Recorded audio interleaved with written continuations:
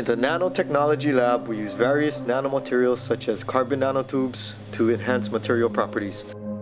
Hi, my name is Ben Stein. I'm a graduate student here at the Mechanical Engineering Department. And seated here next to me is our chemical vapor deposition chamber, which is currently running an experiment growing carbon nanotubes. We have a liquid precursor that is injected. It's a combination of a carbon feedstock and a catalyst solution.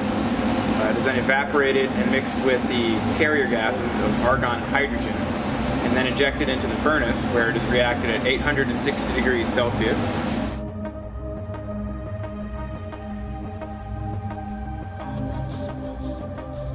The pyrolysis oven serves as a platform for the conversion of composite and nanocomposite materials into ceramic composite and nanocomposite materials.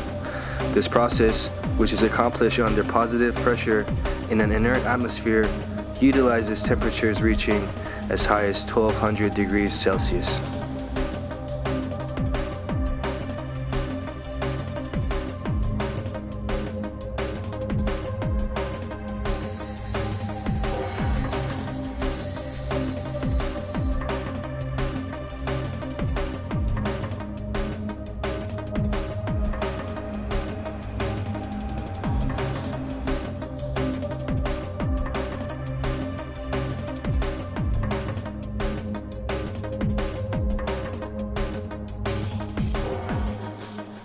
We then verify these enhancements with various testing methods such as dynamic scanning calorimeter, which measures the degree of cure by analyzing the heat of reaction.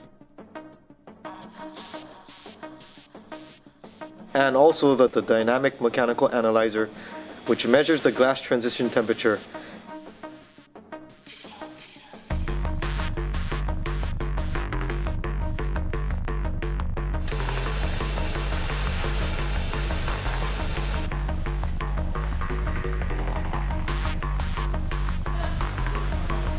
We also use tension and single edge notch break ASTM testing methods to determine other various mechanical properties of our enhanced materials.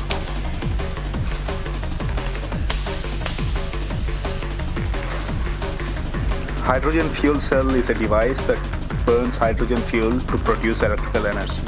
In hydrogen fuel cells, the polymer electrolyte membrane is made of naphion. Anode and cathode are primarily made of platinum nanoparticles supported on carbon-based materials such as carbon black.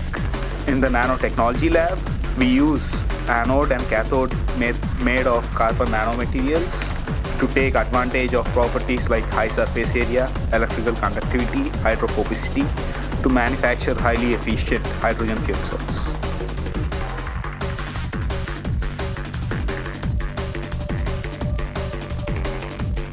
We utilize the manufactured carbon nanotubes in various projects and real-world applications such as our electric vehicle.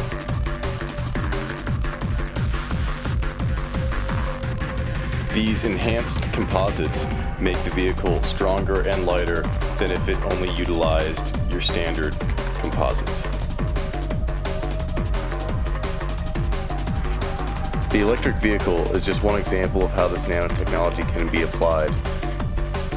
This technology can be used in a wide range of applications to make stronger, lighter, and more efficient wind turbine blades, to better boat hulls, all the way to stronger and lighter aircraft components, and just to enhance composite applications in general.